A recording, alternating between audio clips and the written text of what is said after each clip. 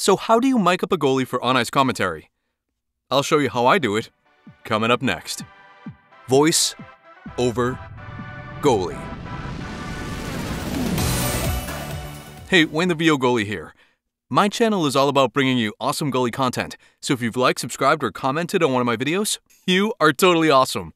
So if you're new to my channel or you didn't already know, I do voiceovers full-time for a living. That means I'm here in my studio every day recording projects for people all over the world. So usually, that means my studio looks like this. So because I do audio production for a living, when I started my channel, the audio quality was one of the biggest things I was. But every so often, it looks like this.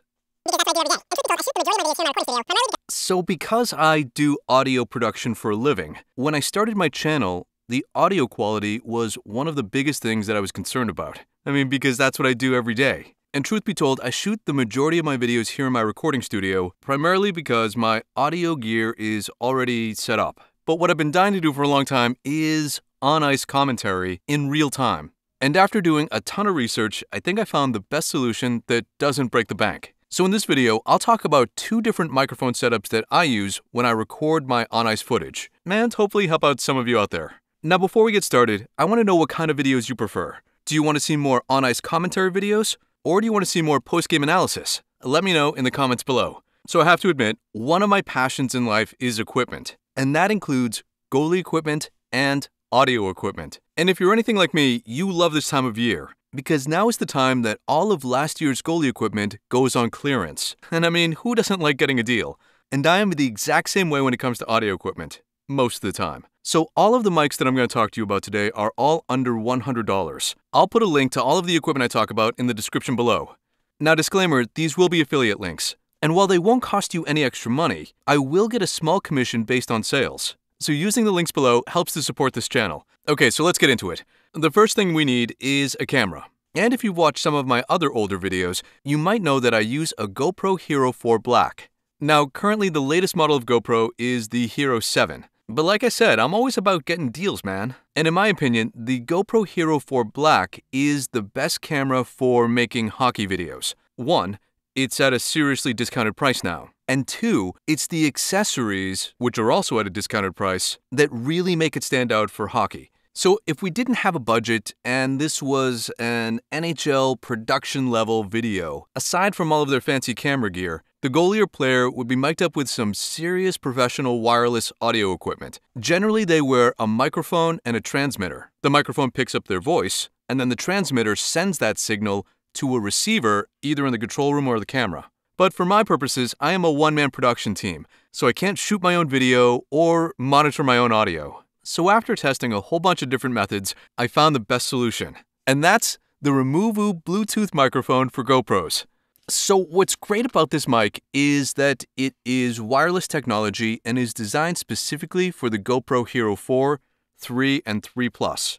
So in the package you get a microphone with a built-in transmitter and a receiver that attaches to the back of your GoPro. What's awesome is that it's designed for the GoPro, so your video is embedded with the audio it receives from the transmitter. The receiver fits onto the back of the GoPro like this, and then gets connected to the GoPro with this included ribbon cable. And while this seems a little unrefined, the design has to be this way so it still fits in the waterproof housing. Which, by the way, you will need to buy an extended backdoor cover for your GoPro Hero 4 case. So both the microphone and the transmitter have built-in rechargeable batteries, and on a full charge last upwards of 5 or 6 hours.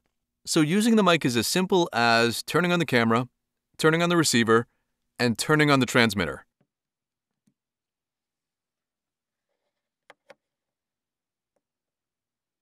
Once they're on, they pair pretty quickly via Bluetooth.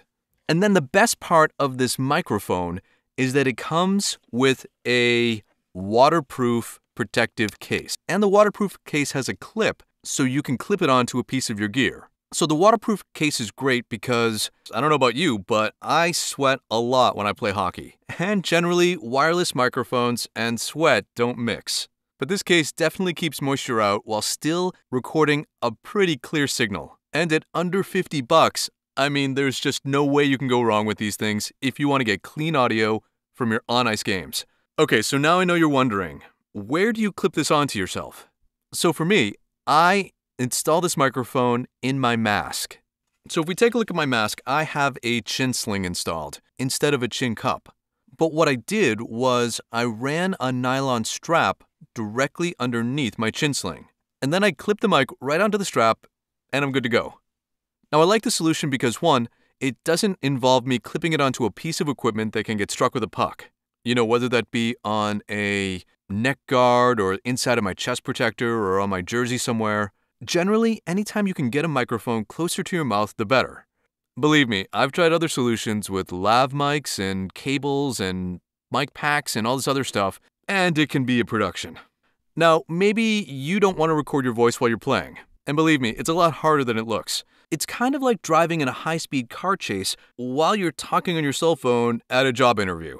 So maybe you just want to capture better audio of the rink and the sounds of the game. For that, I use the Sennheiser MKE2 Elements.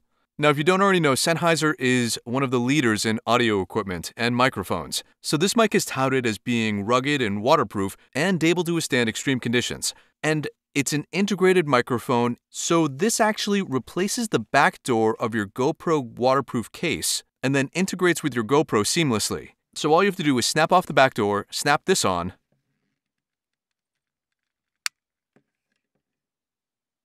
and then you just connect the PCB board to the USB port.